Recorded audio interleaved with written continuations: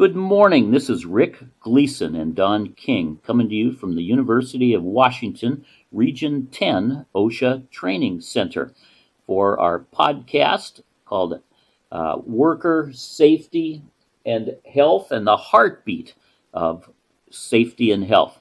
Don, we have two special guests today. Can you tell us a little bit about each of them? Yes. Thank you very much, Rick. Good morning, everybody, or good afternoon, depending on what part of the country you're in. I happen to be in Kentucky, so welcome again, everybody. We have Dr. Scott Geller, who is an author of many books and many papers, and has been teaching at the university for 40 plus years. And has my 50th year. 50th year. Okay, that's great. Congratulations. Congratulations on that. And has been a guest for many, many, many ASSP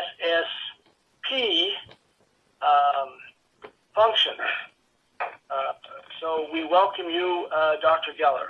And, of course, the other guest is Mr. Charlie Morecraft, who is also an author and has been what we call boots on the ground person who actually has lived through and done more than most would ever consider in a lifetime when it comes to safety and what you need to know and not to know and what you think you know. Mr. Morecraft probably has done it and said it all many times, but we're thrilled to have him here. And again, he's been out there now in the community for 30 plus years, maybe 35 now, Charlie, maybe 40? Yeah, at least 30. Yes. Yeah. And seems so, like 40. I know. Well, listen, again, we're delighted to have both of you back again. And so why don't the two of you start the program and tell us what you think is the best way to get people's head in the game? Well, for me, the best way to get people's head in the game is personal. Keep it personal. Forget all the statistics, forget all the numbers, forget all the money. I know we need that to run our safety programs. I know it's essential for upper management to have that. But for the guy in the field, he could care less about that. What he cares about is his family. And if you don't keep it personal, you're not going to get through to him. And that's the only way that I have found over the years to get through to people. And I've spoke every place from Harvard to Africa. I'm heading for Liberia in a couple of days. And I find that people are people, and what they care about is their families. It's a universal message. It's about going home at the end of the day, kissing your wife, hugging your kids. That's about it. Kissing your spouse, I should say. And so I kind of keep my messages somewhat simple. I keep throwing it right, and so that's where I come from. Yeah, and I would add to that one word, empathy. And I hope we'll get to talk a little bit about the perspective I think we need to take. I'm calling it humanistic behaviorism. But let me back up. Empathy means that you really try to find out where the other person is coming from. So when Charlie says keep it personal, he's really meaning, I think, Charlie, right? Where is the other person coming from? And in your travels, you travel around in different cultures, different perspectives, and they're under different systems for safety. The idea is before you tell somebody what to do, before you give somebody a directive, find out where they're coming from. Ask more questions. What do you feel about the process? What do you think we ought to do to improve safety in our organization? Boy, that's such a... Exactly. Yeah, I like that, Scott. Now, another question is, and of course some of these questions are going to seem a little odd, but when the management buys in with smoke and mirrors, and you know there isn't a culture up at the top. Give us some ideas on how to take that on. Well, let's start by saying there are too many smoke and mirrors. I mean, that one of my disappointment these days is that this marketing of a narrow-minded approach to the human side of safety and the banners at the conferences. I mean, again, marketing wins over profound knowledge, and so yeah, that's where I'm coming from. Now, where I come from is if you have an upper management who's not bought into a safety program and it filters right down the line, you might as well quit and look for another job. Is it worth it to die on a job? Is that what your goal is? Not me. I'll only work for a company that cares about the safety of their people. If a company could care less, it's time to start looking for another company. I agree. What are some of the things that both of you gentlemen, feel make an outstanding safety professional? Well, again, for me, what I think is an outstanding safety professional is the person who considers people on the field, who is not, and is not afraid to upset people. When you're a safety guy, if at the end of the day you didn't piss somebody off, you didn't do your job. You got to be willing to take the flack, and you got to be willing to step up and tell people what you think. But you got to be honest about it. I'm always honest. When I walk into a company, I tell upper management that if they ask me a question, I'm going to answer it.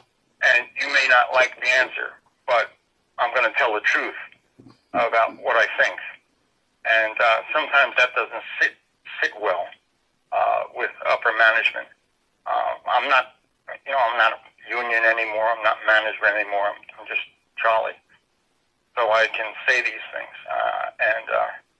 And most of it, 99 times out of 100, matter of fact, 100 times out of 100, management is happy with that answer. They want to know for sure what's going on, and they're happy with that. The word that I hear Charlie, that I hear when Charlie says those excellent words is feedback. Feedback. We cannot learn without feedback. Practice does not make perfect.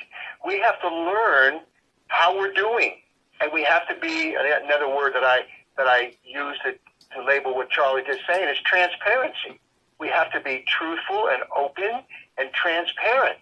And one more thing too: when the manager, when the CEO of a company says he or she is putting safety first, that he or she really cares, actively cares for safety, that changes the whole perspective.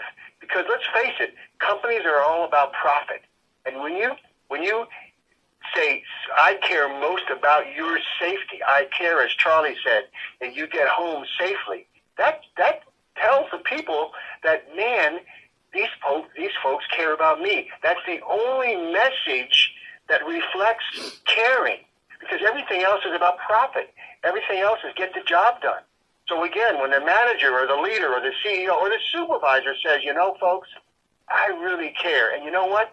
Give me some feedback. Tell me how I can improve, and allow me perhaps to tell you how you might improve. But let's be transparent, and let's be empathic. I like it. Very good. Rick, you got a couple questions for him? So I appreciate you explaining that, because when we talked, we were thinking of titling this episode "Actively Caring for People's Safety," and that word "actively" really denotes this feedback loop, so that it's going both ways, and that maybe we as safety professionals should be doing more listening than lecturing. Absolutely. And let me throw something in. I know Charlie's going to get me on the academics, But the academic word, the evidence-based word, the therapy word is humanistic behaviorism. Briefly, what do I mean? Well, caring is humanism. Empathy is humanism. Looking out for the other person is humanism. However, that's not enough. We have to act on our caring, and that is behaviorism.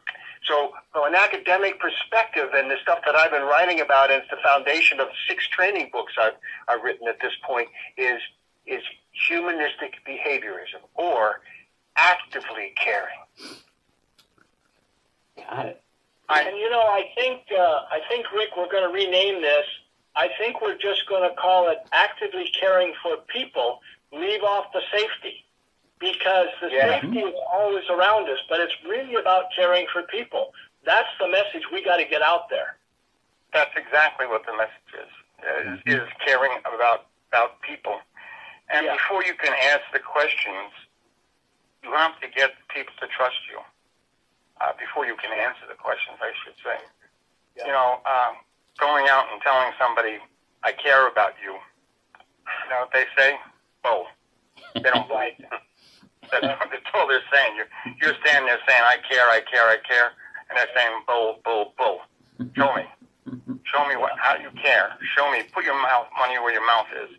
And I'm not just talking about, you know, financially, but just, you know, show me how you care. Let's do something.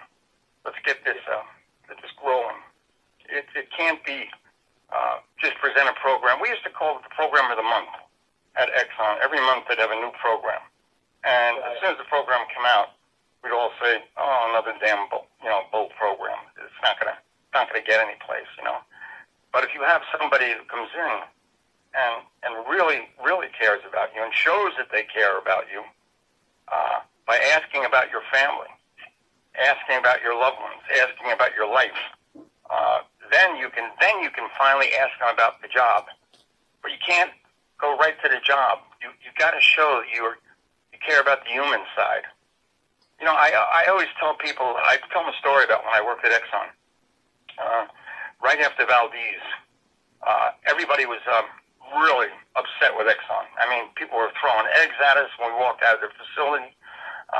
It was a horrible, and the morale on the place was a total disaster.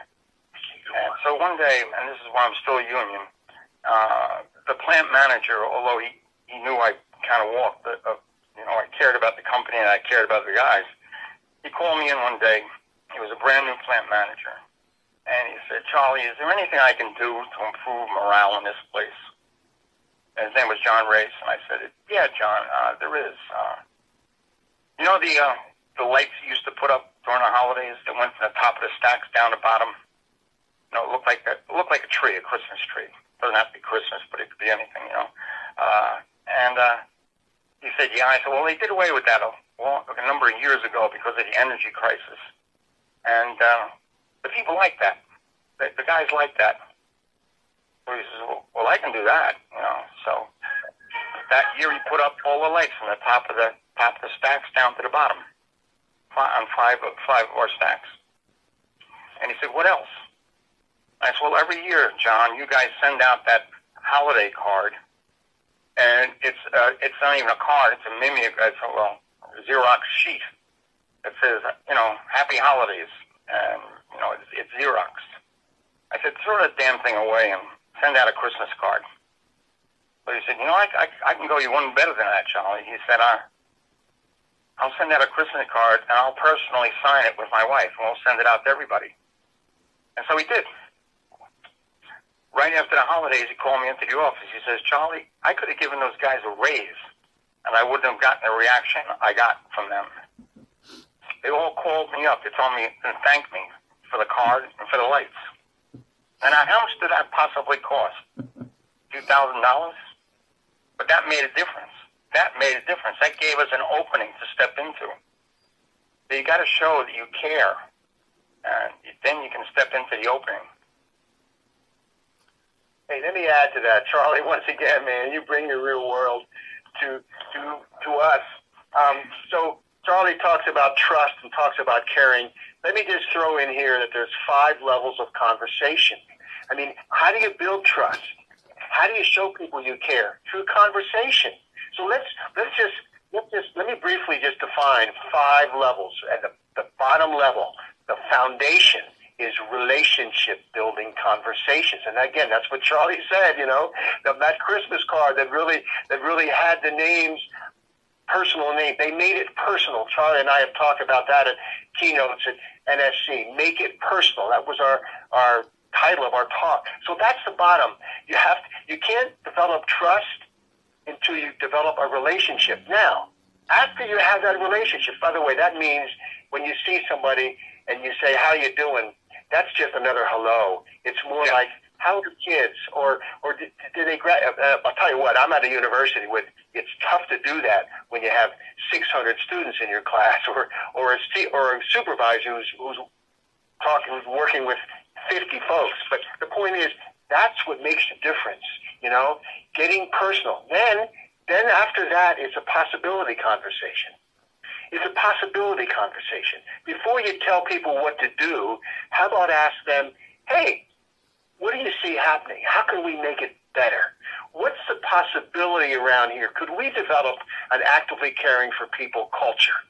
What would that mean for you? So that's the conversation where you're not telling people what to do, but you're asking them what they would like to see happen. What are the possibilities? Then, after they tell you, they give you their vision. What would they like to see? And that's pie in the sky, perhaps, but that's their vision. Now you get back to behavior, action. Given that your vision, what can we do today? What goals should we set? Behavior-based goals today. Next conversation is opportunity. Given the action, now let's discuss the opportunities where we can put this action in place. And finally, number 5, follow-up.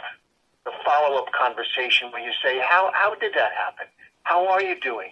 But again, back to Charlie's point, it starts with a foundation of relationship building.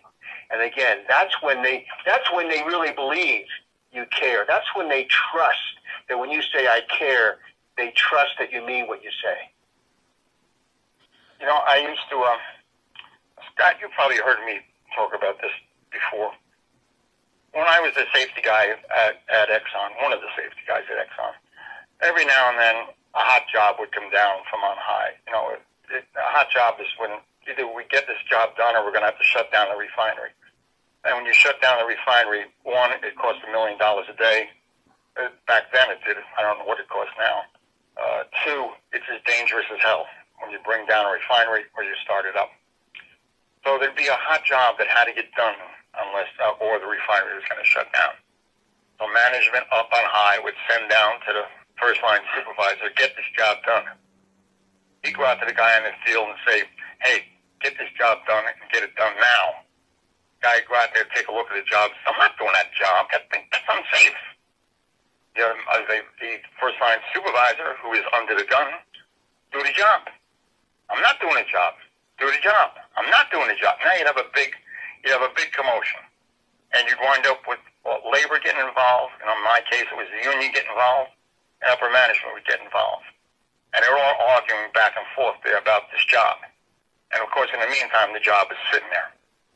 I used to say to my guys, instead of saying I'm not doing that job, how about saying I can't do the job that way?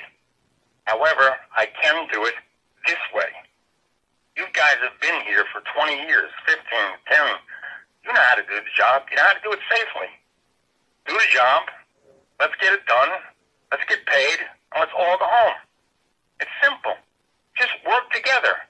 Figure it out. You've been there forever. For the most part, companies today have long-term employees. And just figure out how to do it. You know how to do it. You're the expert. You've been on this job forever. Let's get it done. Wow. Here, see, Charlie's talking about empathy again. The supervisor who comes in and says, we got a problem, here's how we're going to fix it. That's top down. That's not empathy. Empathy is, here's a problem. You're the experts. Come back to me tomorrow with a possibility for a solution. Respect their competence. competence. When you give people the perception of competence, the perception of working together, collaboration, and the perception that's called relatedness, and we're in this together, and the perception of choice. You choose to do this. You know what you do? You increase self-motivation. You increase self-accountability. And if you ask me, that's the challenge of every safety professional out there. How do you develop self-motivation among your employees? And by the way, there's a lot of research, evidence-based research, that will show you how to do that. And what Charlie just said is really the foundation of that, is building trust, relationship conversations, and showing people you care. Got it. Boy, this is such good stuff. So, Dr. Geller, is there a way, if folks had questions, our listeners, you might have a website or something they could go to? And then, Charlie, same question to you, because we barely scratched the surface. But what's a good contact, the best way folks could check in with you? Mine is... I want to... Go ahead. I'm sorry. I want to say that... Well, I just want to say that check out my TEDx talk. It's 15 minutes on self-motivation, and it talks about how you build self-motivation, what it means to feel empowered, and that connects directly to actively caring. All you have to Google is Scott Geller TEDx, and I'm proud to say I've got 7.8 million views at this point. So a lot of people are looking at this particular perspective. Now, by the way, the answers aren't there. The principles are there. Now you show that to a work group and you say, look, here's what the professor says, 15 minutes. Now let's talk about how we put those principles in place in our culture. How can we customize choice, competence, and community, the key to self-motivation? How do we put that in place in our workplace? And one more thing, we do have a website, Actively Caring for People, AC4P, and there are resources there, and there's books available, and we even have a theme song now, Here to Share and Care, an original theme song produced by James O'Connor, and in Nashville 2 years ago, and you can check it out at AC4P.org. No, I help with the lyrics, but yeah. Oh, that's so good. Charlie, how... Yeah. Mine is charliemorecraft.com. Got it. And I'll be more than happy to answer any questions that I can. Getting back to one other thing about, OSHA is a tremendous organization. I work closely with OSHA. They use my videos all over the world, all over the country. They're not all over the world, but so I work with OSHA closely. So I'm not knocking OSHA. But every now and then, OSHA would come out with a new regulation that didn't quite pertain to our facility, to a refinery. However, it's a regulation. And my guys would be going nuts over this new regulation. So what I used to do is I used to go out and I say, listen, guys, I know this new regulation is almost impossible to follow, and it seems ridiculous for us. However, it's a law, and we got to do it. So I need your help here. Help me figure out a way to accomplish this and still get the job done and meet the requirements. And just give me some ideas. Give me some feedback here. And it's a different approach, and they would do it. They would do it, and then they'd follow the regulation because they came up with a solution. So that's one of the ways I used to try and do things, and still do. I try to get, I guess as Scott says, get their feedback. Get them bought into the program. If they're bought into the program, it's very difficult to refuse to follow a program if you help develop it. That's such a good point. You respect their competence. You respect their expertise. People are self-motivated when they believe they're competent at doing worthwhile tasks and worthwhile work. We've all been there. When we believe we're competent at doing something worthwhile, we're going to do it independent of the monetary consequences. Actually, we're going to do it because we feel good about it. How do you help people feel competent? Charlie just told us, man, you know, ask them for the solution. You know, ask them how they would do it. And again, back to the OSHA, it is too bad that there's lack of empathy, isn't it? This is the way it's top down. Top down doesn't work, but Charlie's solution, this is our rule. How can we make it work in our organization? How can we customize this to make it work? By the way, in behavior-based safety, they're talking about you give a checklist. Well, who develops a checklist? It doesn't come from OSHA. It doesn't even come from the safety professionals. The workers themselves come up with a checklist of what's safe and what's not safe on our job. And we observe each other, and we give each other feedback about that checklist. And by the way, when the job changes, the checklist has to change. So that's what's not happening out there in the workplace. They think they've got one checklist for the whole workplace. No, yeah, it's a different checklist of behaviors for our job. Gives the people the respect and the competence they deserve.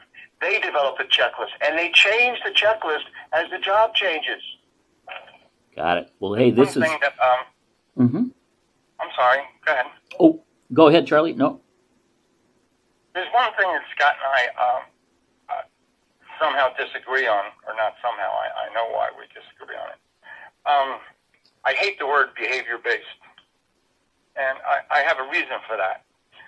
When I was in Exxon, they came in, one of the programs, you know, one of the Flavor of the Month program, was a behavioral-based safety.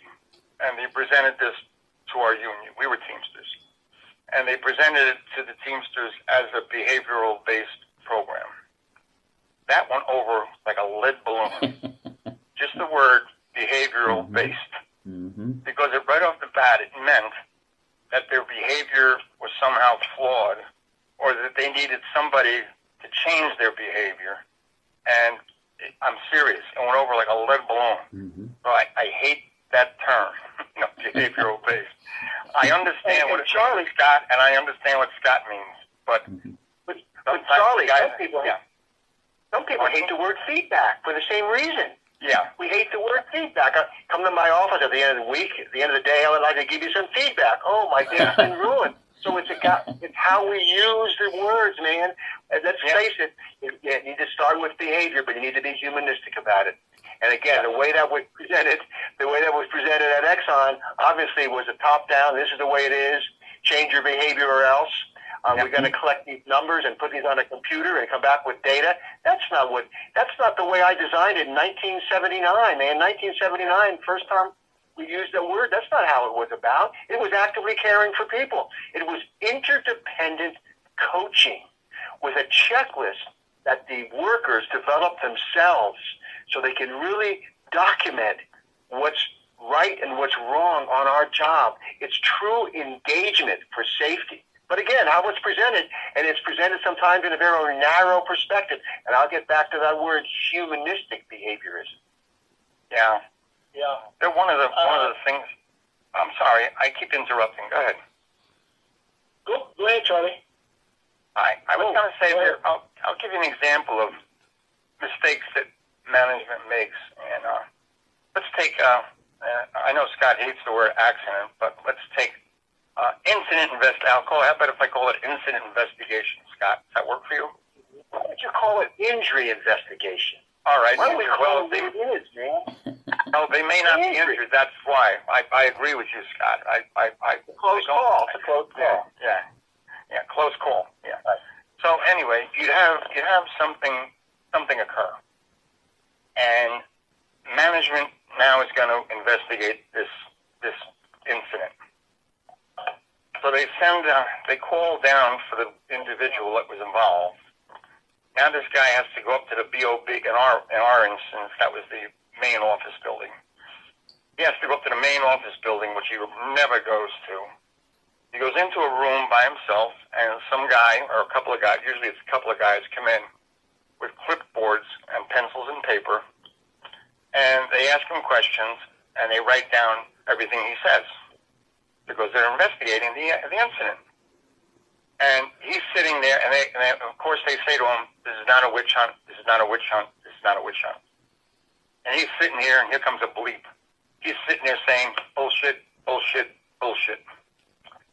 Because that's what it looks like to him, you know. So I used to say to management, and sometimes it worked, sometimes it didn't. I said, listen, instead of you calling him up to your office, how about if you take your clipboard, or you don't even take the clipboard, go down to where he is, go down to his shanty, and say to him, hey, Jim, what happened? That's a hell of a lot better than firing questions at him and writing down every single word that he says, and saying to him, it's not a witch hunt, it's not a witch hunt. Of course it's a witch hunt. So, well, just be honest with these people. We need more honesty. We got away from that a long time ago.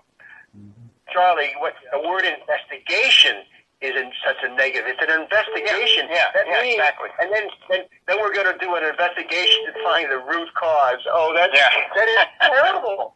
No, because in fact, we don't find cause and effect. You heard me say this so many times. Yeah. We can't find cause and effect by asking questions. What we can find are contributing factors.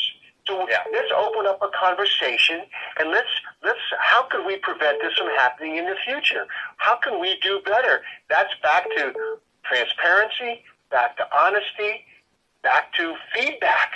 But you start with empathy. You start with caring, don't you? You start with assuring them this is not an investigation. We're not trying to write up on our clipboards whose fault this is, but that's how we come across. And that's the language. We still use that language. Root cause. You ask why. How many times? Everybody. 5 times. You ask why 5 times to get at the root cause. That is laughable. But that's what's wrong with safety. And that's what's wrong with. That's why you have a wall between management and labor. You know? Right. Yeah. And actually, safety needs an overhaul, and I'm going to depend on you two to help us move that overhaul along with Krista into maybe coming up with different terminologies, different ways of thinking. But my final question to the two of you for our next podcast is, why are we still having people die falling from heights when all we talk about is tying off and so on and so forth? And Scott, I don't need the answer now. It's a lot bigger and worse than we think. But the question is, what can we as professionals put together to really attack this problem of people falling from heights and dying? So I think there's a lot to be done in that arena. And like I said, Scott, it's not something we can do now, and we're not going to. But I do think it's worth all of us getting together and making a platform just about that. Yeah. That is so great. I had that happen at my facility. I had one fatality, and it was somebody who fell off the top of my cat plant because he didn't have his harness on. Mm-hmm. Yeah. Well, that's a great subject for our next podcast. And Don, I appreciate you bringing that up. And I so much appreciate having Charlie Morecraft and Scott Geller here with us today at our podcast from the University of Washington, Region 10, OSHA Training Center. I was young and feisty, never did things by the book. Just let me get my toolbox and I'll take myself a look.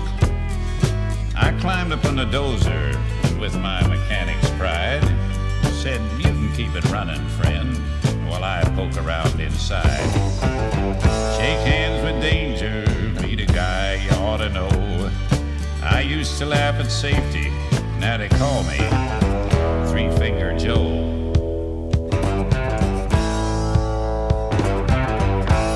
Though I learned a lesson, I forgot it soon enough. The nicks and burns and scratches showed the young ones I was tough. Till another morning, I was grinding on some steel. My other hand got careless and fed my skin into the wheel.